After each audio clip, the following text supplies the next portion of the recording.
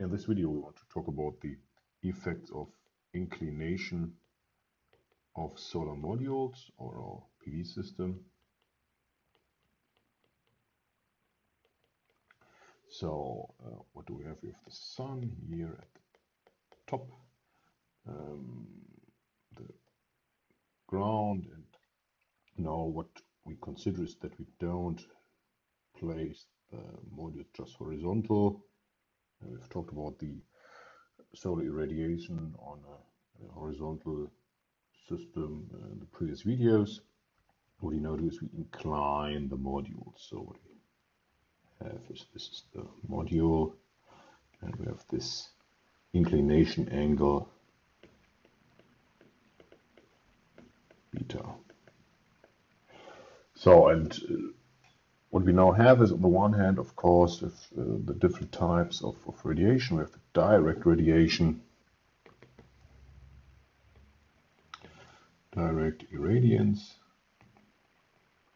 on a clear sky day, for example. Then, of course, there's the diffuse radiation coming from the transmission through the clouds, this diffuse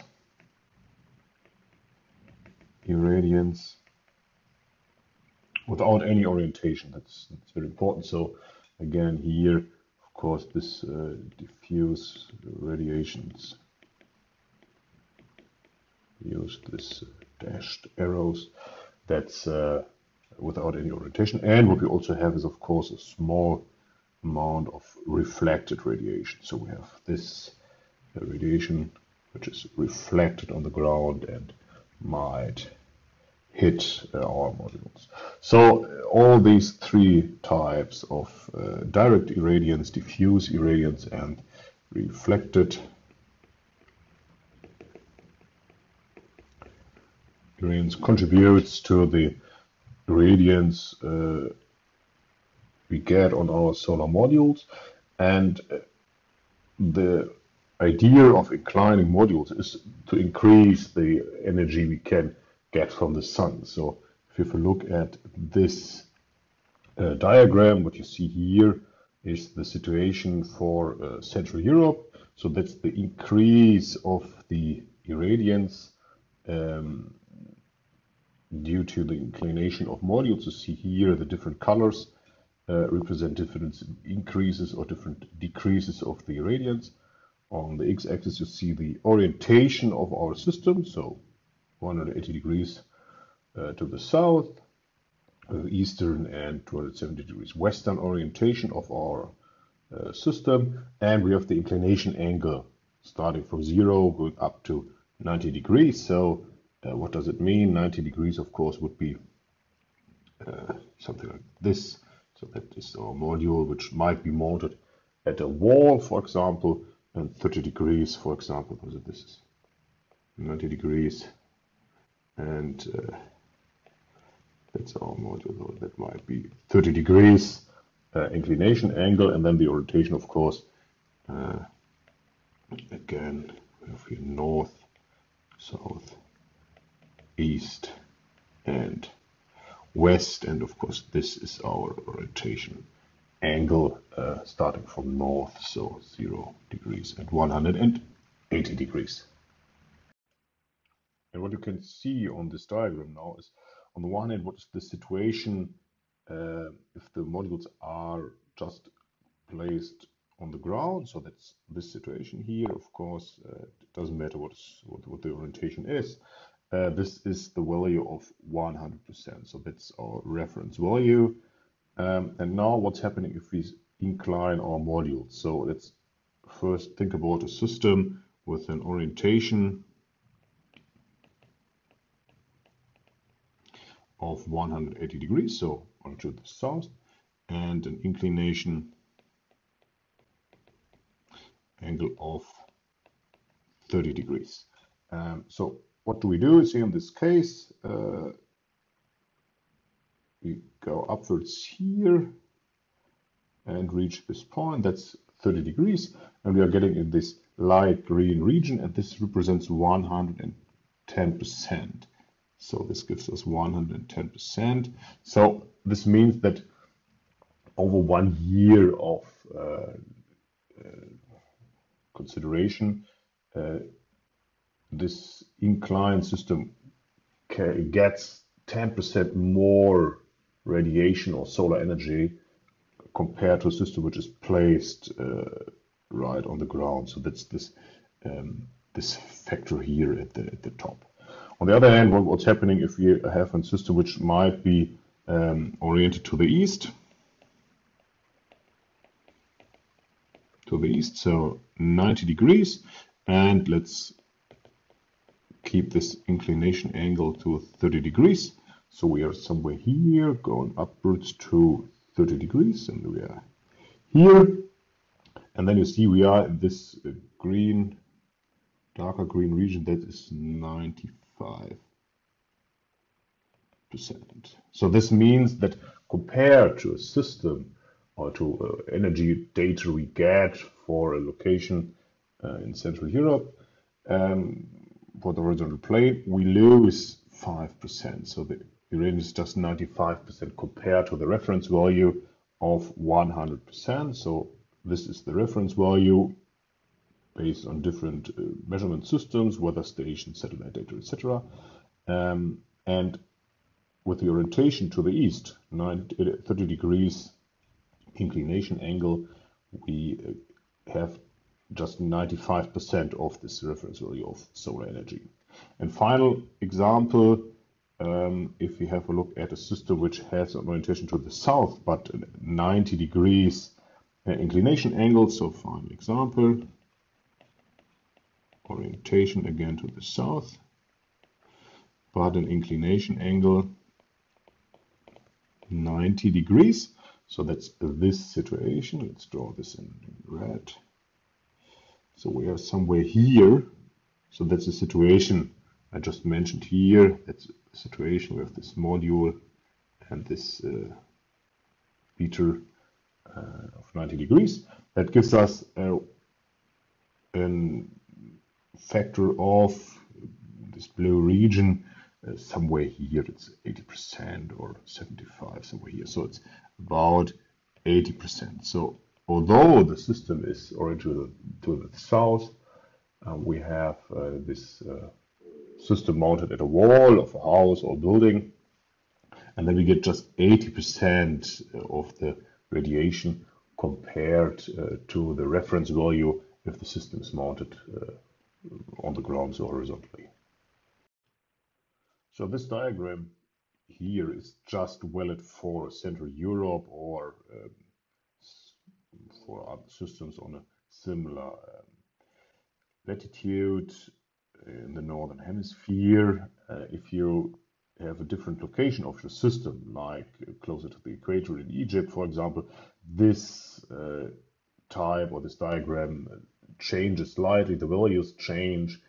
The closer you get to the equator, the flatter these curves will be, and of course the better it is to just incline your module with small angles. So again, you have to check your location where your system will be installed or is installed, and then check what are these factors here on the right hand side at your location due to the different positions of the sun, the pathways of the sun. We've seen this in a previous video, to decide what is the optimal inclination angle to get the maximum energy from your system. And finally, what we'll have a look at is what is happening if we take a look at systems which are tracking the sun. So you see here on the left hand side, that is a 2-axis tracking system. And on the right hand side, that's just a fixed ground mounted system.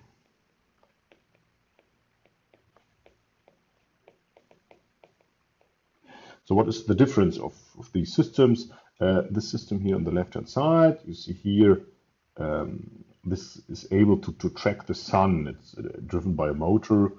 You know the position of the sun or the movement, the pathway of the sun and the sky, and then the system can track the sun on two axes, so it can change the orientation angle and the inclination angle.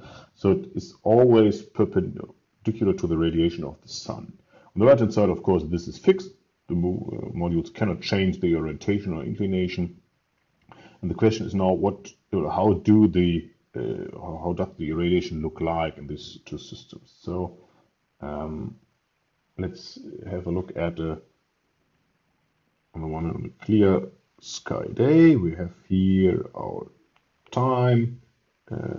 This is the irradiance. So let's say this is 12 o'clock, this is 6 o'clock in the morning, and here we have 6 p.m. And if we have a look at this two-axis tracking system, how does it look like? Of course, in the morning it's oriented to the east, so it's very fast increase of the irradiance. Then the system tracks the sun, so the curve flattens, and then in the evening it drops, so something like this. That's the situation for this tracking system. The tracking system. On the other hand, what's happening, what the case for the fixed ground-mounted system? Of course, in the morning, when the sun rises in the east, then sunrise increases, we get this type of curve. Of course, the maximum value is similar at noon, and then it drops, and then we get something like this. So this is this fixed system. So you see the difference on a clear sky day. On a heavy cloudy day, of course, there's no difference, because the advantage of these systems is that the tracking systems can collect the direct irradiance. So irradiance. So what we have is here again 6, 12, and 18, 6 p.m. So on a cloudy day, what you get is for the tracking system something like this, with a lot of diffuse radiation, just a small amount of direct radiation. Of course, this looks similar for this fixed system, because we just have diffuse radiation, or mainly diffuse radiation. And of course, in this case, there is no difference in the irradiance, because the diffuse radiation has no orientation. That's the difference compared to the direct radiation situation you see here on the left-hand side. Finally, what we want to compare is the energy generation of these two systems, this two-axis tracking system and the fixed ground-mounted system. If you compare the energy generation in 1 year of this two-axis tracking system for a location in Central Europe, for example, it's plus 30 up to 40% compared to this fixed ground-mounted system. So in 1 year, the two-axis tracking system generates 30% more electricity than this ground-mounted system. Due to this situation, on good weather conditions, clear sky days, this tracking system produces a large amount of energy compared to the fixed system. But on the other hand, the installation cost, the investment costs, and of course the running costs for operation and maintenance of these systems, because you have a lot of technical parts, of moving parts, you have to check to maintenance, are of course significantly higher compared to this ground-mounted system.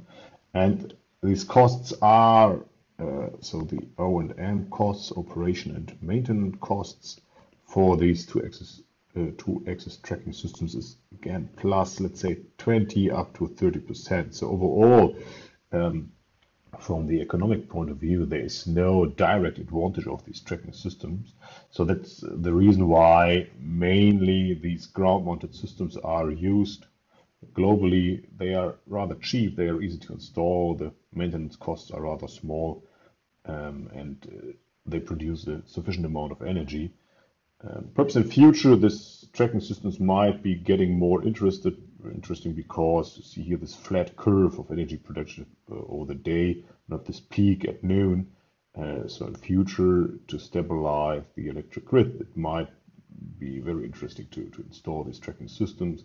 But at the moment, from the economic point of view, typically it makes more sense to install fixed ground mounted systems.